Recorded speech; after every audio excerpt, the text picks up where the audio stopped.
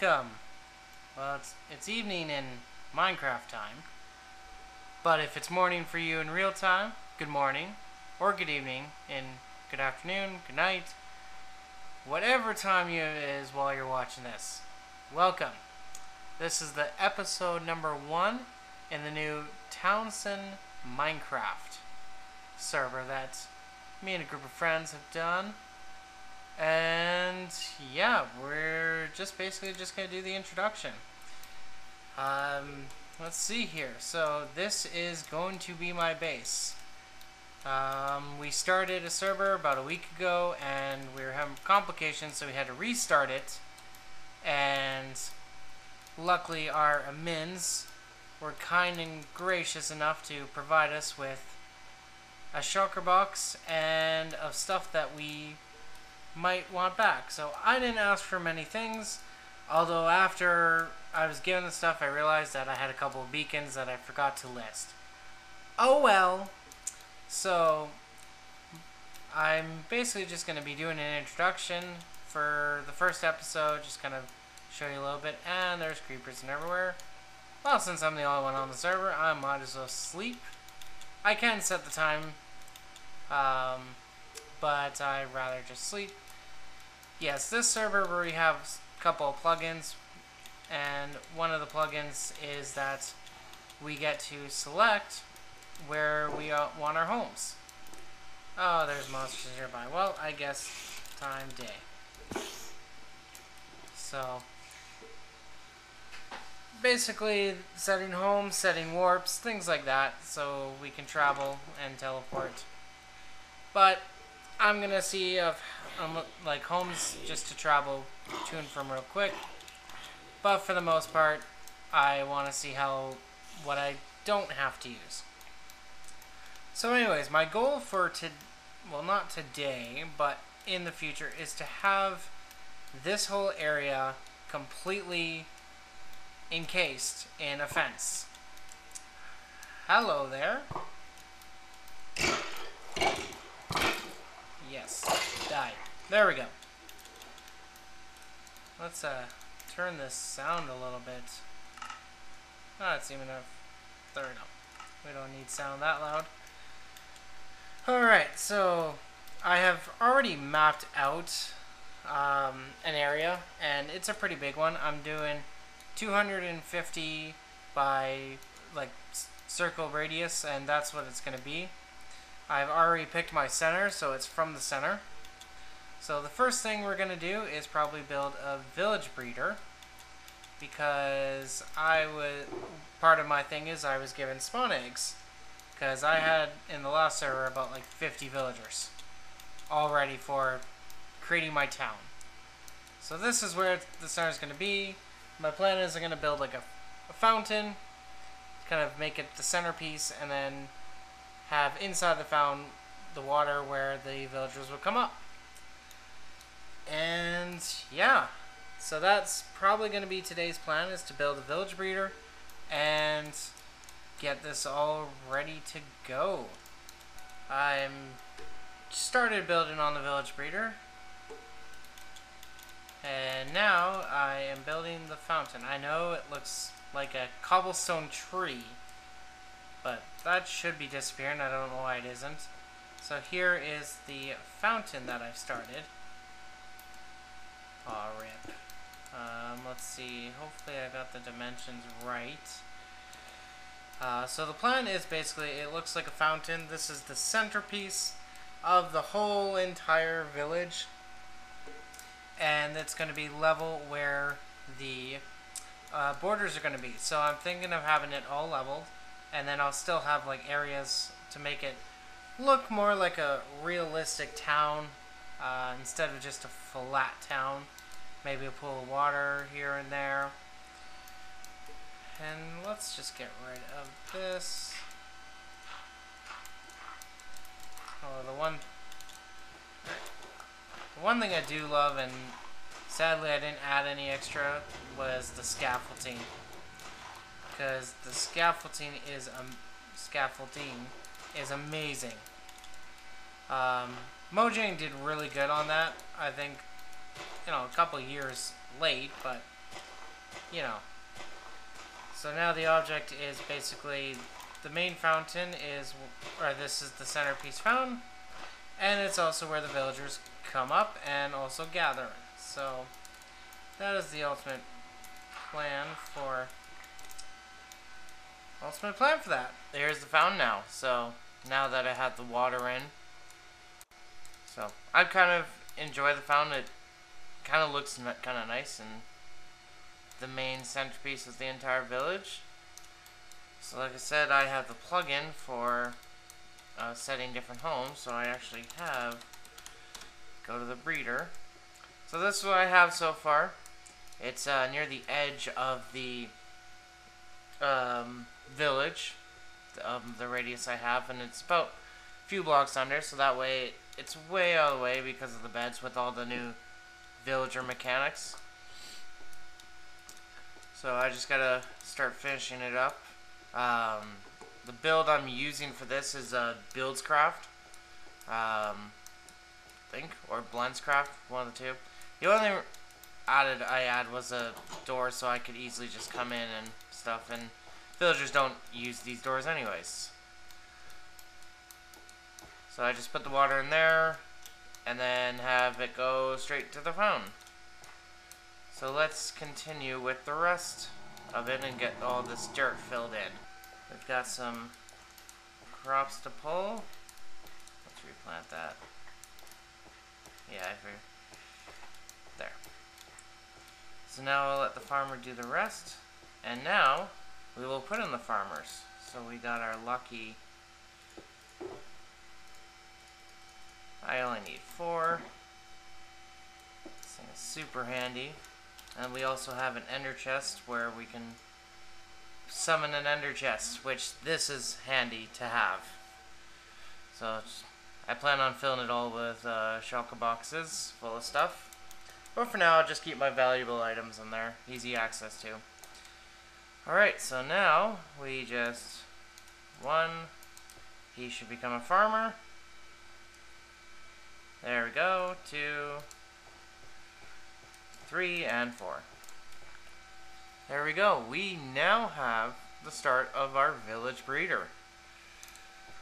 And yes, it is made by Buildscraft TV. Definitely check it out. I did try impulses and it just wasn't working for me.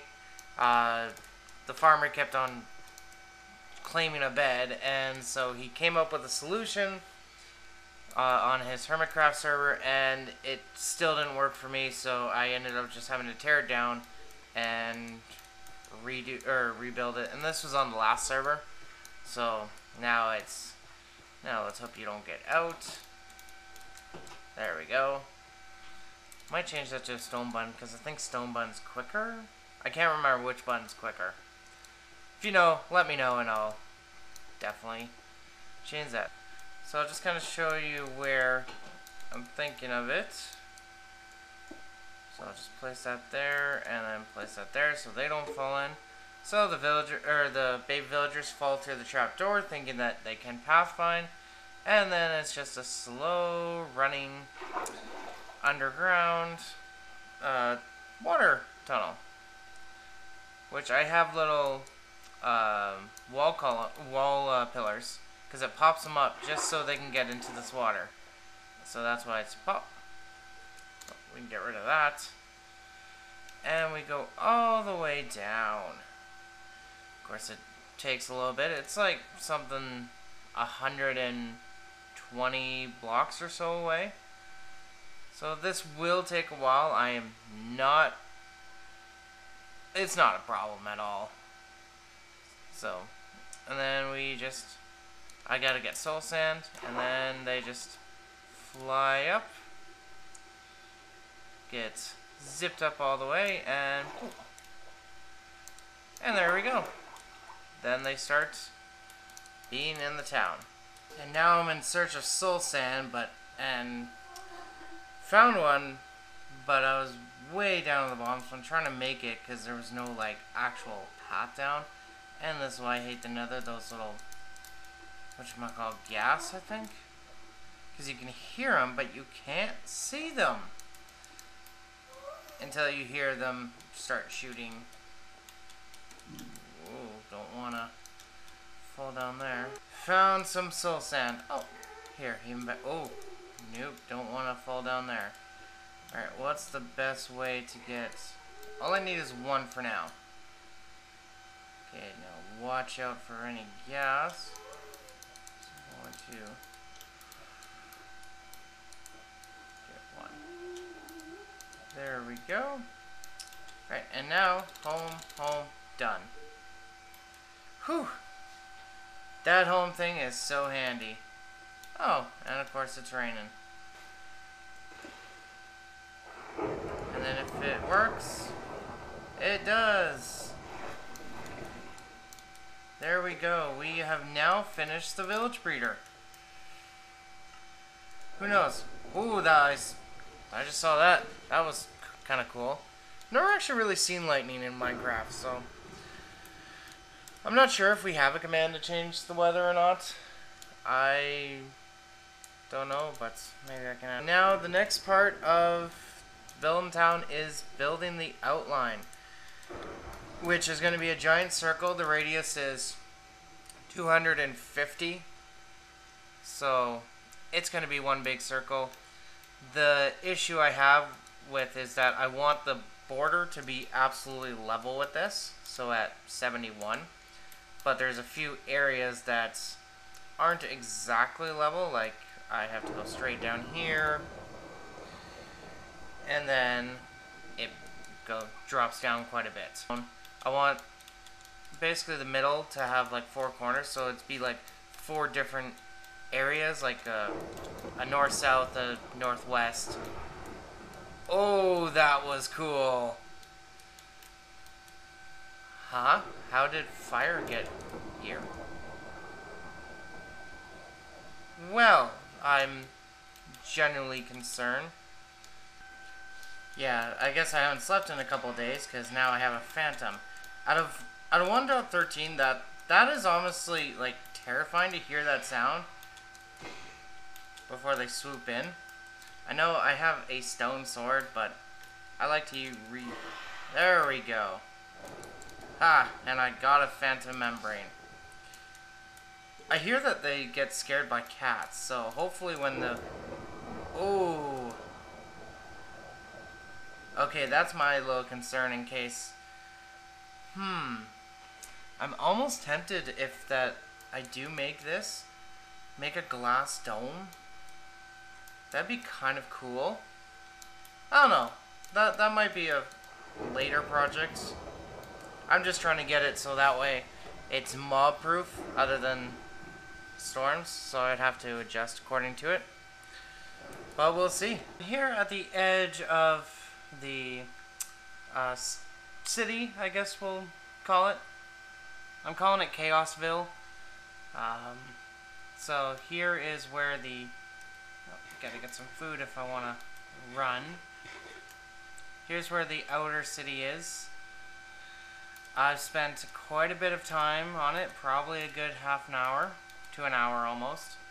I'm using a program that automatically did the pixel circle for me, and I got it to the end, but only got about, maybe I was 2 off, so I had to go back and redo it square by square, and this is a long process. This is all I have right now.